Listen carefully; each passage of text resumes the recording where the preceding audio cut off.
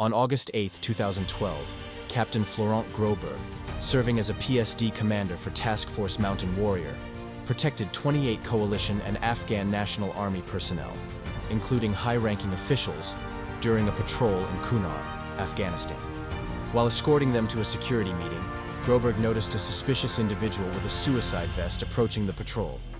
He acted swiftly, tackling and pushing the bomber away, preventing a major catastrophe. Despite sustaining severe injuries, including the loss of his left calf muscle, nerve damage, a blown eardrum, and a mild traumatic brain injury, Groberg's brave actions saved numerous lives. He spent 3 years recovering at Walter Reed National Military Medical Center before retiring as a captain in July 2015.